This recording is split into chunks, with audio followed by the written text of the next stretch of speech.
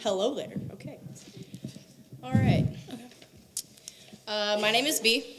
I'm August. I'm Ajane. Kiana. And we are from Burke High School.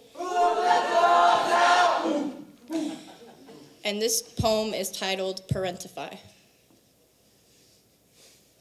Why haven't you done your homework yet? Stay home this weekend. I need you to watch your brother while I'm at work, clean the kitchen, do the laundry, start dinner, help your brother with his homework. I don't care how you do it, just get it done. You know what? I brought you in this world, and I can take you out. The words bury me in a landslide of frustration. Do I speak up or shut up? Stand up or fall back, fight back or walk away. I have a smart remark ready to fire back, but fear causes my words to misfire and lodge in the back of my throat. I stare at the ground as the pain from my chest escapes through my tear ducts and slides down my cheeks. Stop crying before I give you something to cry about. Grow up! Grow up? You had me at 17. How can you tell me to grow up when you're still growing up with me? You planted a seed and neglected to nurture it. You gave it nothing to dig its roots into except soil lacking in love. As if a flower could just grow up from disappointment and loneliness. I grew up on nothing. My brother deserves so much more than you gave me. I vowed to be there even when you weren't. I could still hear my piggy bank breaking the first time he asked me to buy him a new pair of shoes.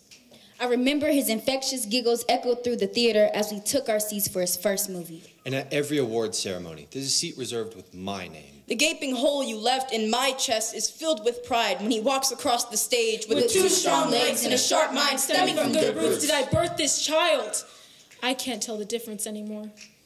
When I was younger, I wanted to be a soldier, rock star, caregiver, a counselor, teacher, doctor. Not the parent you failed to be. I wanted to save lives, not raise one. An absence of nursery rhymes, sweet bedtime stories, and soothing lullabies were the first goodbyes. Weekend adventures with my friends turned into late-night blanket forts and spaghetti dinners. After-school activities were replaced with running home to him, worried he'd be left alone too long. Coffee became the new water. Midnight was my bedtime, and homework came after goodnight kisses. When I think about leaving, I see the image of my brother in my rearview mirror. Kind eyes and a childlike smile. A face that looks too much like mine. I hit the brakes. How can I leave him in a place I've suffered for so long? I'm forced to make a choice that shouldn't even exist. My world shouldn't have to start and stop with the life I built around him. But one day, I will live for myself, and maybe he won't remember why it was my bed he slept in after a nightmare. Or my lips on his forehead to check his temperature every time he was sick. Or how it was my hands holding his when you left in the arms of a stranger. But I won't neglect him the way you neglected me. The vital sunshine he needs is left in the shoes I bought him.